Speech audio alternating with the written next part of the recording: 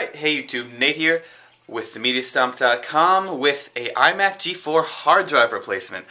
So, as some of you may know, I've had this iMac G4, I think since the summer. It's my aunt's old iMac G4 and the hard drive just gave up on her. So we are going to try to replace it today. Two things I'm a little nervous about. One, I'm not the savviest person when it comes to actual computer hardware. I've done some simple RAM replacements in the past and some disk drive replacements, and I've taken computers like my iMac G3 apart and back together just for fun.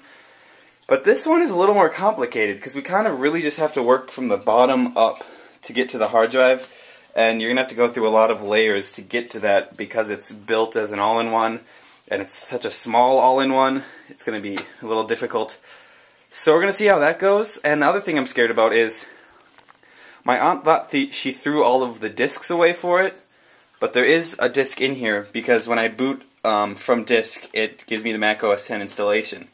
Now she says that she doesn't think it's a DVD drive because DVDs weren't around when the iMac came out, is what she told me.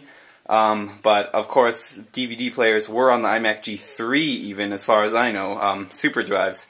So of course the iMac G4 did ship with the option for a super drive. Whether or not my aunt and uncle took that, since apparently she didn't even know DVDs existed, we'll find out. Why I'm nervous about this, if there's already a CD installation in here, why do I care? Well, because if it's CD, there's multiple CDs that are required to install Mac OS X. So we're going to see what happens. Either it goes through the entire Mac OS X installation when we're done, or it just says insert disk 2, and I honestly don't know what I'm going to do when that happens. I'm probably going to talk to Apple. I have heard from someone that they can send you free discs if you lose them, but I don't even know if they still have iMac G4 discs available, so that's going to be interesting to find out. If that doesn't work, we're going to find out, look for some on eBay maybe, or I've seen other people say you can like boot from an external hard drive if you get Mac OS X on there. I don't know, we'll figure something out, but I just want this thing running. So let's get into it. Alright, so here we got the iMac G4 all ready to go, and I apologize in advance, my room is kind of a mess. Over here we got every screw I could find. I just wanted to make one trip down to the hardware room and get everything I needed. Hopefully I won't have to go down there and scavenge for something else. Hopefully something will be in there. Some envelopes so I can put screws in and label them on the outside.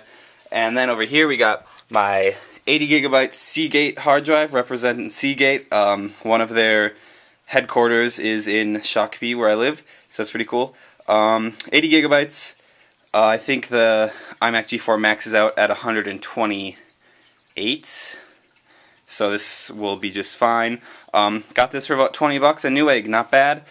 And then we got a thermal compound, which, like I said, I'm not the savviest when it comes to hardware, but I know that there is some thermal compound that I'm going to be removing when I take this apart, so I just have to replace it with this.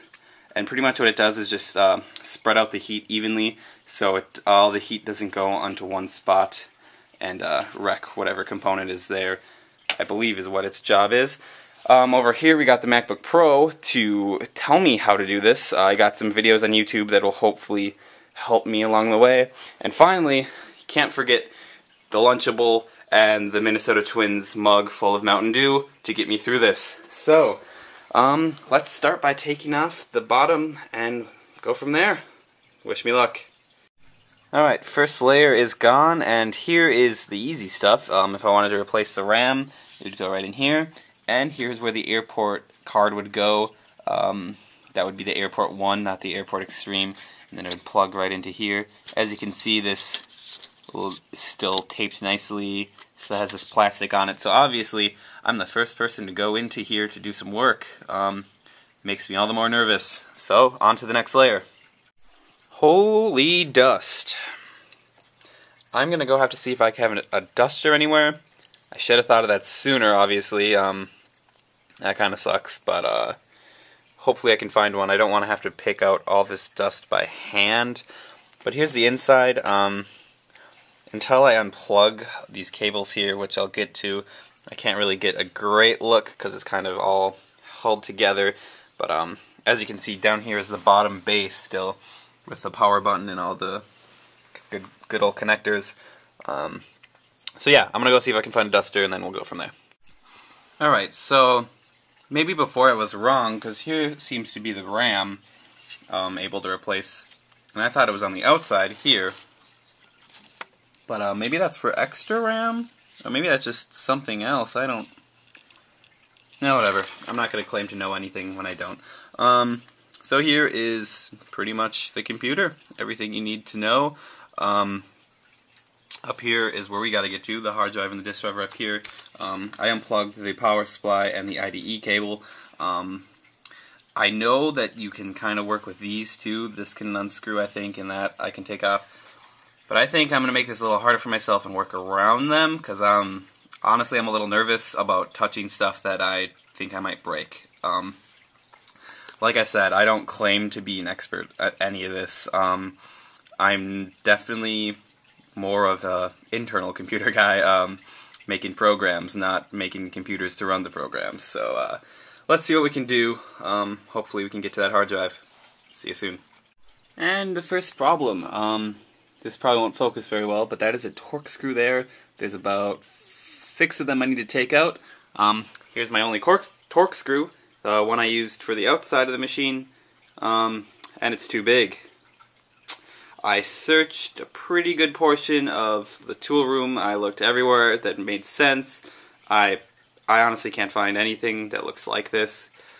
So I'm going to check the garage just to double check, but I think we're going to be having to go to the hardware store really quick and see if I can find just one screwdriver. Hopefully I don't have to buy a whole set or something. It's worth a try, I guess. Yeah, out of this whole thing of screwdrivers, nothing works. I appreciate Apple using different sized Torx screws so I can tell them apart. I just wish they weren't Torx screws, maybe Phillips even, just a regular screwdriver. Whatever, time to get going to the hardware store, I guess. Hopefully I'll be back soon. Alright, so instead of going to the tool store, I was able to just borrow this screwdriver set from the father of the lovely Miss Sammy Kelly. So let's see what we can do with this now. Hopefully it works. So this was really mean to me to get out, but here we have it finally. Here's the rest of the device. Hard drive is lying on top of the disk drive here, which I still don't see anywhere on there if it's CD or DVD, so that's going to be interesting to find out.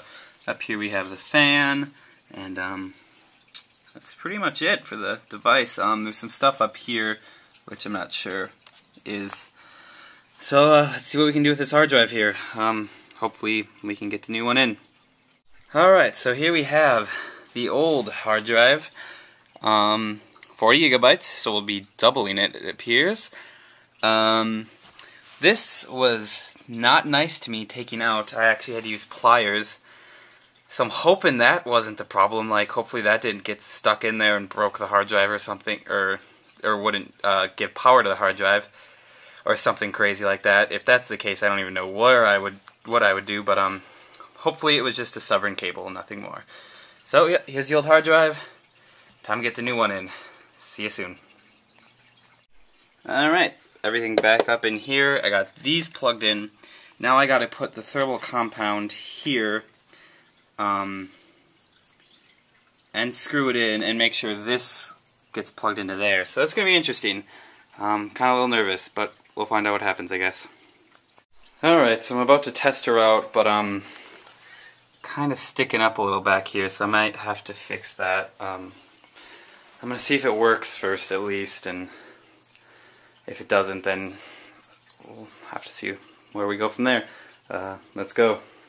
Okay, so all I'm really hoping for at this point is that it turns on, but even that might be a miracle. It's a beautiful sound. Well, there you have it. No destination for Mac OS X still. So, don't know what I did wrong. Awesome. Alright, so it's Saturday now. It's been a day already. I just got done taking apart the iMac, checking all the cables, making sure everything was in place, turn it back on, and of course still no destination to select for the hard drive. So kind of sucks. I did post some stuff on Mac Rumors forums, try to get some answers, couldn't get any. I've been Googling, I can't find any. So this video is going to go up on YouTube. Sorry, it's going to be kind of pointless. Hopefully someone out there can help me out. I'm going to still look around, see what I can find. Otherwise, either I did something wrong, I did it right and I'm missing a step before I can install Mac OS X, or the computer has something else wrong with it that I am not aware of. I figured it had to be the hard drive, but I don't know what else it could be if it's not showing up still for Mac OS X.